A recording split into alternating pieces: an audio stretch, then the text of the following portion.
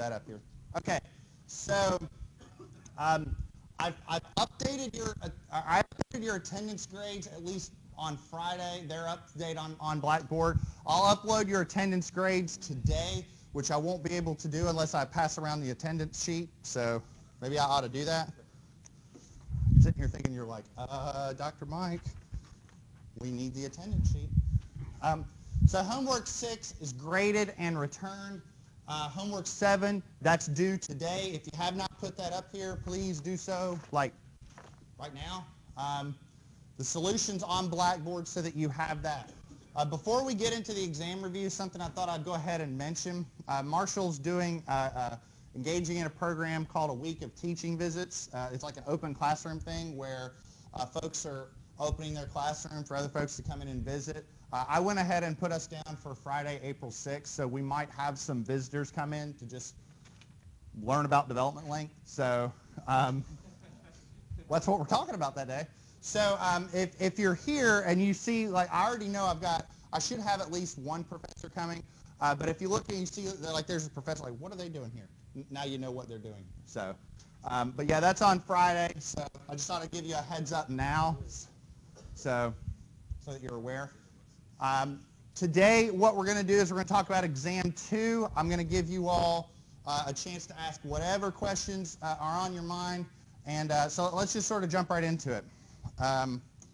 Let's see. Okay, so let's talk about Exam 2. Again, this is all online. This is all on Blackboard, so everything that you see here is available. Okay, so let's talk about Exam 2. So Exam 2. Closed book, closed notes, y'all know the drill.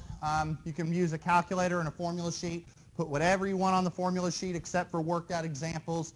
Y'all know my reasons why. I mean, if you start getting married into those particular examples, you'll start transferring values and it ends up not working well for you. Now, the yellow box over here is what the exam covers. Lecture notes 10 through 11 and then homeworks 6 through 7. Not on the exam. Remember, I'm not putting T-beams and doubly reinforced beams on the exam, so I'm not putting homework 5 or those lecture notes. I'm telling you that right now. There will. All right. Okay. Now I'm going to say this, loud and clear. Try and be here on time. If everybody is here, we will start the exam at 9:55 a.m. Okay? But everybody's got to be here. So be here. Be here early. And then we can start the exam. I'll have scratch paper for you. I'll have staplers for you. And also any beam analysis aids that I think are necessary, you will have. And what I mean by that is I'm not going to make you reproduce your time-dependent factor chart.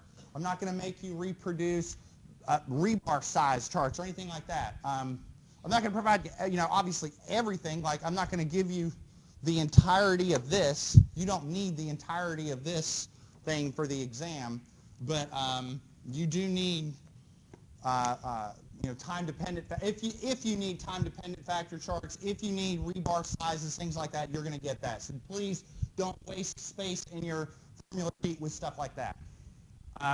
Here's the topics. So the topics are actually pretty contained because it's only on one page or one slide. So shear analysis and design. Make sure that you can generally describe, the mechanics of shear, cracking, behavior under shear, etc. Make sure you can compute the capacity of beams when they are subjected to shear, so PVN, PVC, PVS, things like that. Make sure that you can construct shear diagrams.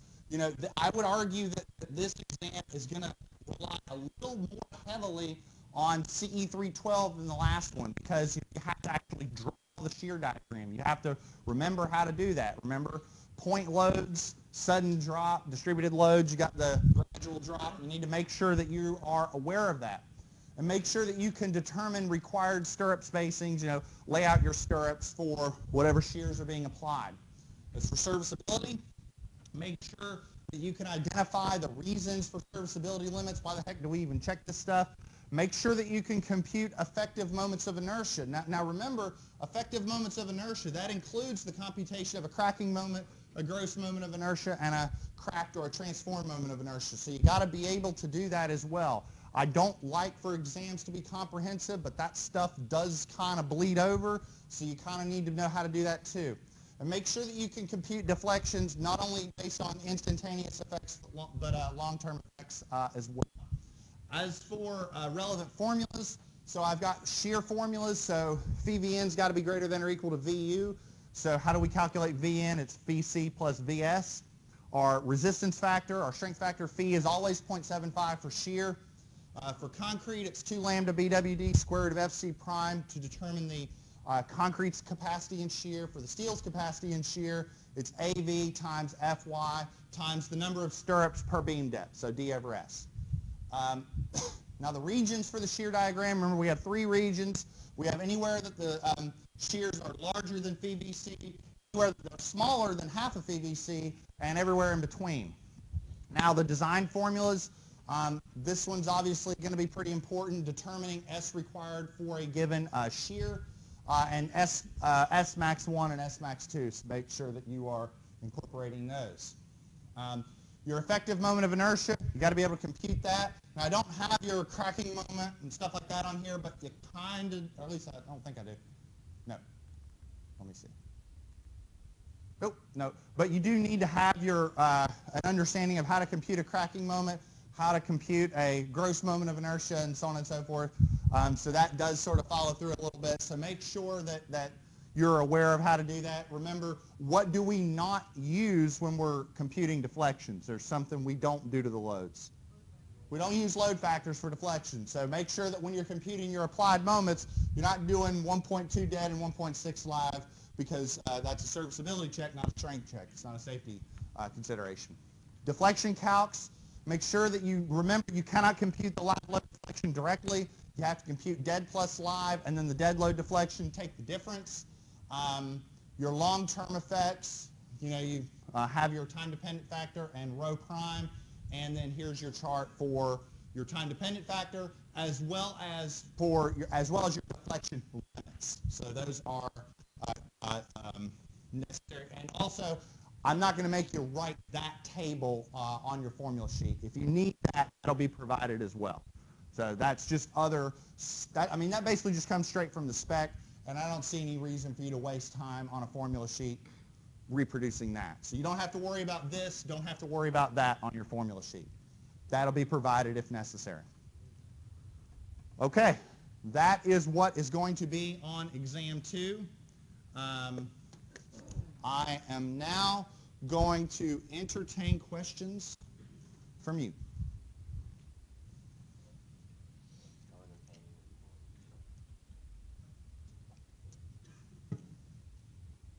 Not very.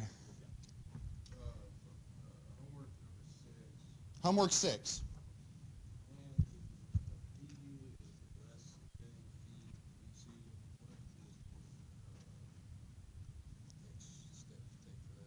Now, okay, hold on.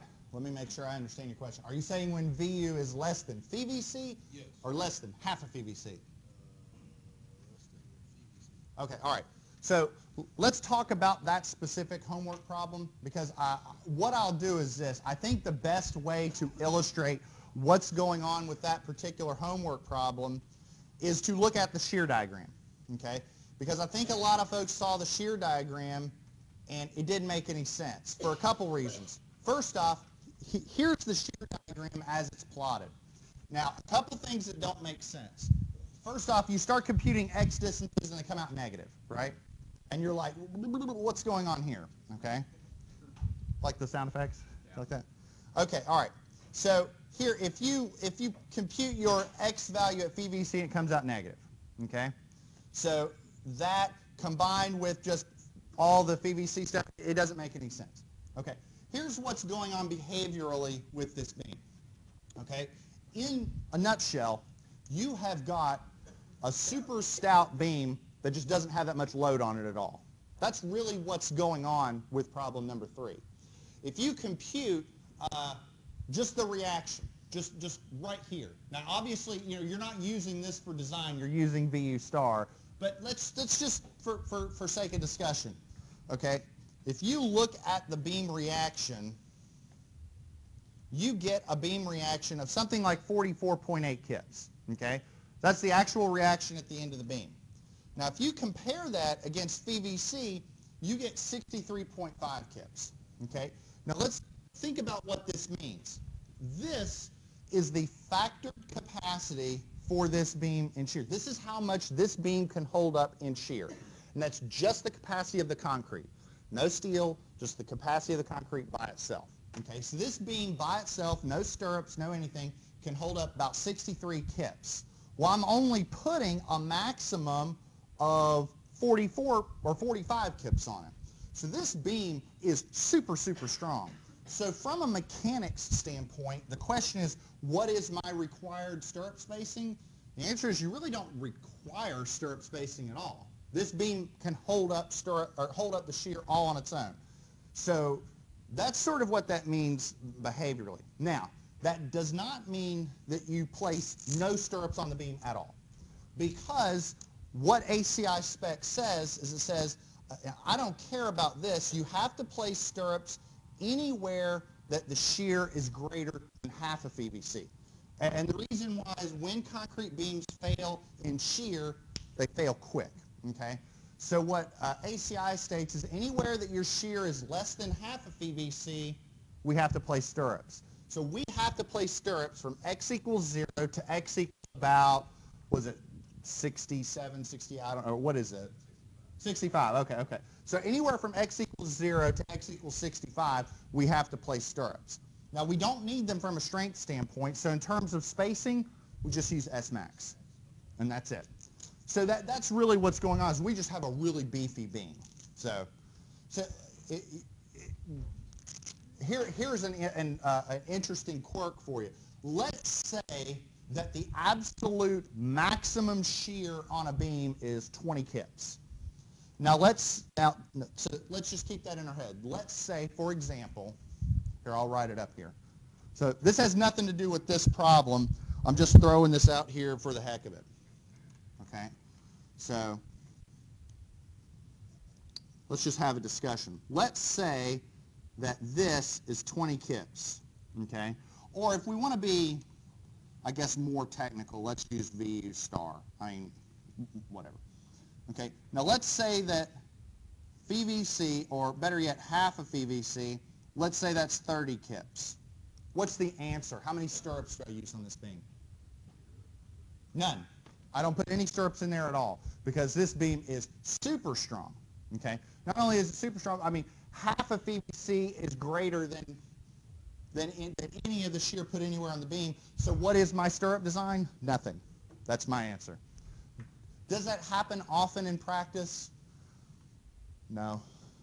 I mean, think about this. For that to happen, you have to have a beam that's big, that's really big. And I would argue it's so big, it's probably not economical from a moment and deflection standpoint. That it's probably so strong from a moment and deflection standpoint that you're probably going to end up taking that beam and making it smaller. But by making it smaller, PVC and half of PVC is going to drop, and then you're going to start have to add a couple stirrups. So I don't really see that happening practically. But did that sort of answer your question a little bit? Yes. Okay. Now, how about everybody else? Was that good? That's a great question. That's a great question. Any others? Again, floor is yours. I want y'all to feel comfortable for Wednesday. Is RU just your maximum reaction force? Yeah, it's just the but factored. So you do need to make sure that when you're looking at shear, and this is something that you just have to be aware of when you're looking at this exam, because if you're looking at shear problems, you factor the loads. Deflection problems, you don't, okay? So you need to be aware of that, okay? And if you ever hear the term unfactored load or service load, they're the same thing. A service load is a load that hasn't been factored. That's what that means. So. Is that just from like a, when you're doing it for shear, you want to overcompensate basically, so you're factoring it to make sure that you're more of a. Well, it's not really so much. It's not really so much overcompensation as it is. You have to keep in mind what you're doing. See, when we're laying out stirrups, when we're spacing out stirrups, we're doing that so that the beam doesn't fall down and kill people. Right. So there's a safety consideration there. For deflections, we're not really so much worried. It's not really a safety consideration. I mean, if the beam deflects too much, it sucks, but deflection does not directly correlate to failure. A beam can deflect too much and still be perfectly safe. It just isn't serviceable. And what I mean by serviceable is, I mean, you know, imagine these are concrete beams and the beam is deflecting too much. You might have trouble installing your plumbing or installing your electric or getting the drop ceiling level and so on and so forth. That has nothing to do with whether or not the beam is safe. Just has to do with its day-to-day use, its intended function. So the reason for factoring is just because of what it is that we're addressing. I mean, shear or, you know, phi mn greater than or equal to mu, you know, the stuff that we did at the beginning of the semester, that was ensuring that the beam doesn't fall down and kill people. Yeah. Yes?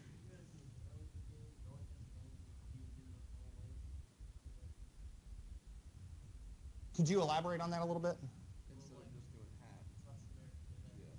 It's not symmetrical. So the question is, in a cantilevered beam, would the only thing to change is, would you have to do the whole length? And the answer is, yeah, honestly. But I don't want to say, well, it's one of those like, all squares are rectangles, but not all rectangles are squares. I don't want you to think that cantilevered beams are the only scenario where you theoretically have to space out stirrups across the whole beam. And what I mean by that is this. Imagine if you had a beam that's, you heard that too, right? Yep. Okay, all right. See, if it was April Fool's, people are like, no, we didn't hear that. Okay. Let's say we have a simply supported beam. This is symmetrical. Now, the moment that I take this point load at the middle and move it over here, now it's not symmetrical, okay? Because the shear diagram over here, you know, here's the shear diagram. You know, this might be 40 kips up here, and this might only be 10 kips down here. So it's a different layout of shear. It's a different distribution of shear. So if you had, let's say this was your beam, probably what would happen is you'd have a whole bunch of stirrups spaced out right here, but out here it would be spaced out a little bit further because the shear is less over on that longer span, so you're going to have a different design. So the general answer is any time that your geometry or your loading is not symmetrical, then you'd have two designs. Now, it's a little easier on a cantilevered beam because it's just one segment. You know, you're only going to have to design that whole beam, whereas here, you'd have two designs. You have a design on the left and a design on the right. I recognize this is an exam and you only got 15 minutes, so I'm not going to tell you you don't have to worry about that, but I know that it's a time crunch and I'm going to avoid stuff like that. Here's a simple answer.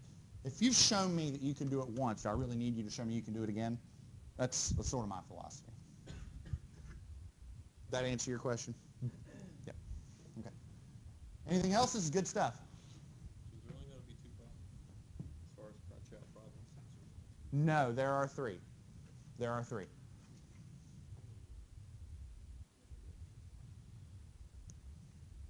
So this is kind of this.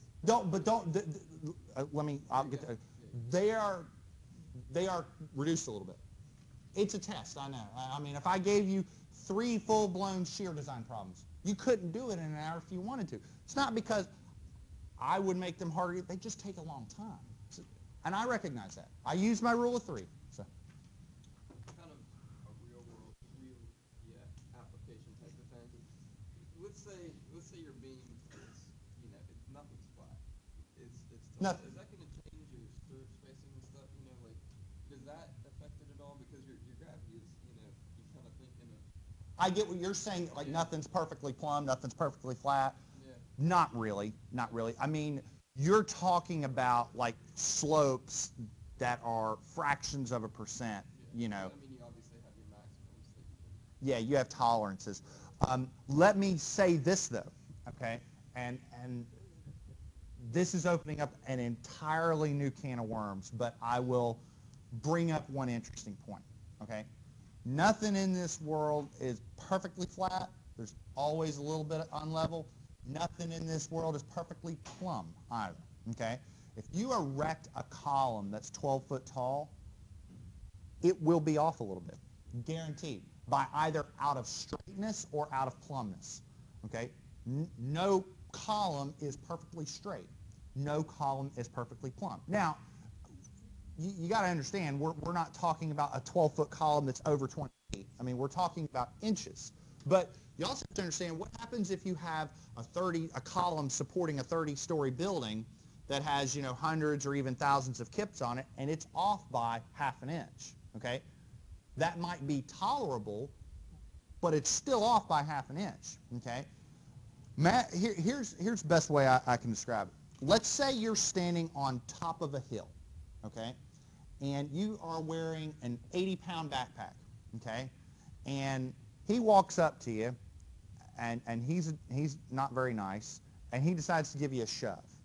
Now, if you weren't wearing that backpack, you could probably, you know, catch yourself or whatnot, but because you're wearing that 80-pound backpack, what's happening is this. He pushes you over. Now it's not just an axial load. It's an axial load in a moment, which causes you to go over a little more, which causes a little more moment, which causes you to go over a little more, which causes more moment. It's why you would get that whoa, whoa, whoa, whoa, whoa, whoa, whoa feeling, okay? That's what's called a second-order effect, okay? So what we did in structural analysis, everything that we did in that course, we considered first-order deflections. In other words, small deflection theory. The displaced shape of the structure after deflections doesn't affect the equilibrium. In other words, it behaves the same after deflections as it did before deflections. And in 90%, 95% of most structural engineering applications, that's perfectly fine. When you're dealing with wind and seismic on really tall, really on slender elements, that becomes a thing, okay? We'll probably kind of talk about that near the end of the semester. It is an issue that needs to be addressed, but it doesn't need to be addressed for regular old floor beams, regular old columns in a building. It only matters when you're looking at your lateral system, your moment frames, or if it was steel, we'd be talking about brace frames or shear walls and stuff like that. It doesn't matter for the main guts of the building at all. But for moment frames and brace frames, you got to do a couple things a little differently. Luckily, a lot of software packages will analyze structures to handle that. Like what they'll do is they'll model the structure, they'll assume the worst case out of plumb, and model that. They'll actually push the frame over, you know, H over 500, and then analyze it. So your moments jump up a little bit, and you can account for that. But that's, yeah, not for our purposes. For a 30-story building? Yeah. Does Thor own that hammer?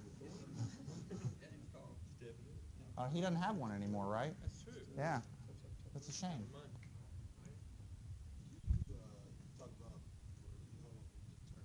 Yes. In regards to potentially cracked moment of inertia. The cracked moment of inertia.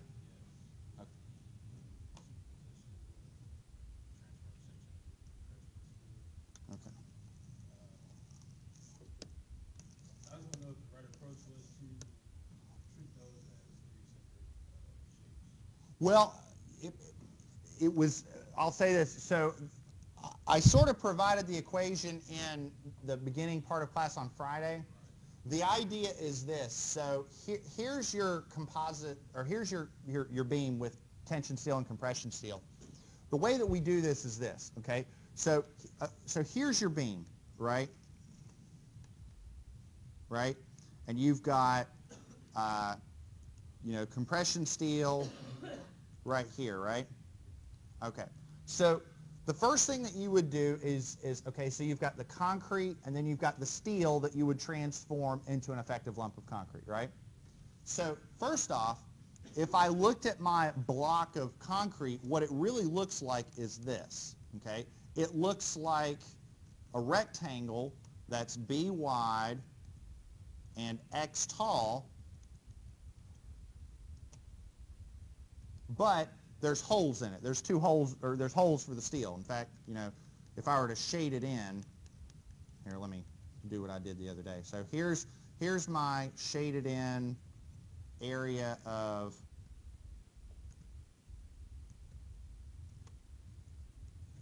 area of concrete. So the area would be BX minus the area of that steel, right? Then I've got the steel on top of that, right? And the steel on top of that would be a box. You know, I take that steel, transform it into an equivalent lump of concrete. So the area of that box would be in AS prime, right? Make sense? So what we do for simplicity, just to keep this simple, is we do this. We say, all right,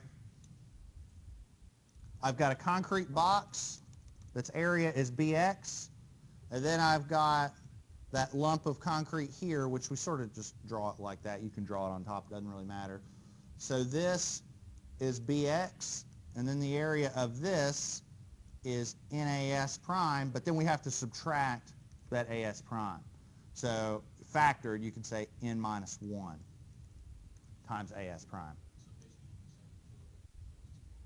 Basically. So that's where the N minus 1 comes from.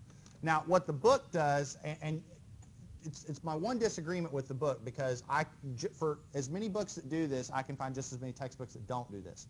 They throw in, what they do in the textbook is they throw in a 2 right here. And they say that because of creep and long-term effects, you get an added perk. Honestly, that's unconservative, because what you're doing here is if you throw in the 2, what you're saying is I've got more area, which that takes your moment of inertia and makes it larger. By making that assumption, your moment of inertia gets larger, so you would be assuming a stiffer beam.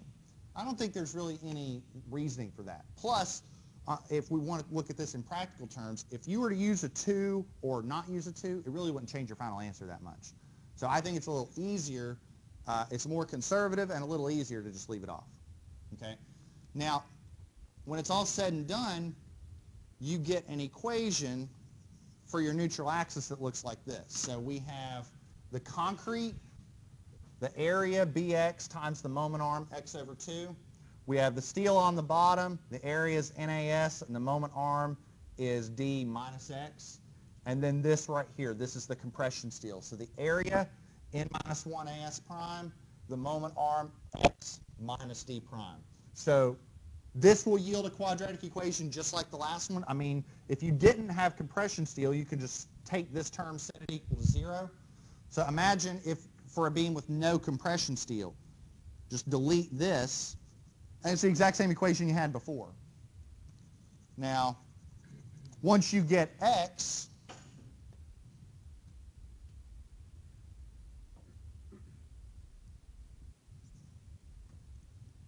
it's just a very similar moment of inertia calc. Instead of having just concrete and steel, you have concrete, compression steel, and tension steel. The moments of inertia are still 0. Areas, so the tension steel, NAS, this is N minus 1 AS prime. This is BX. This right here, so X over 2, compression steel, X minus D prime. This, D minus X. I plus AD squared, it's the same calculation. Yes? Why is the area for the compression steel N minus 1? Well, that, I mean, that's this. So, because think about it like this, okay? What is the total area in compression? It's BX minus AS prime, but then plus NAS prime. So if you want to treat the box as BX minus AS prime, and this is just NAS prime, you can do that. It's a little easier to just treat the box as BS, and this is N minus 1. The reason why is, okay, again, this is my equation. If I didn't have any compression steel, just set this whole term equal to 0, and it's the same thing.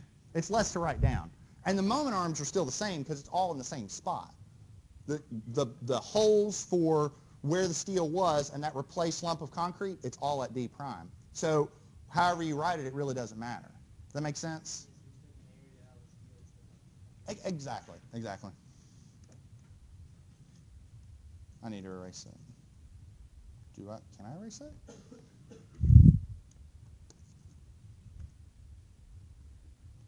Did I use a Sharpie? I guess I did.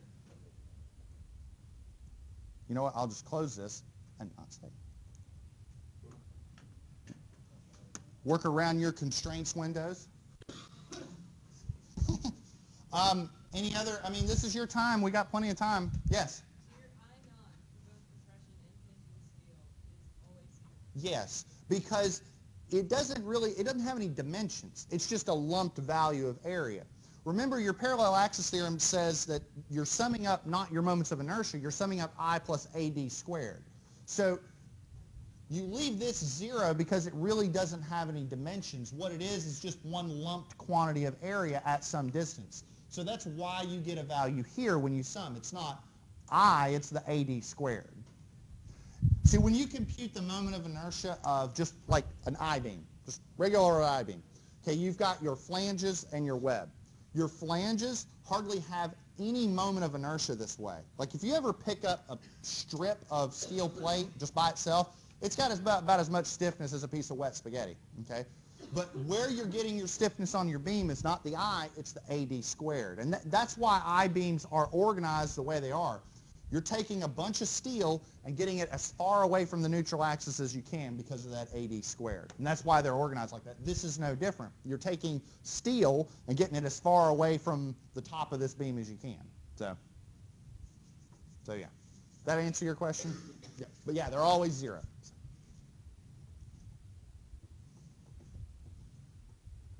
Any questions? We still got a few minutes. Y'all feeling good about the exam?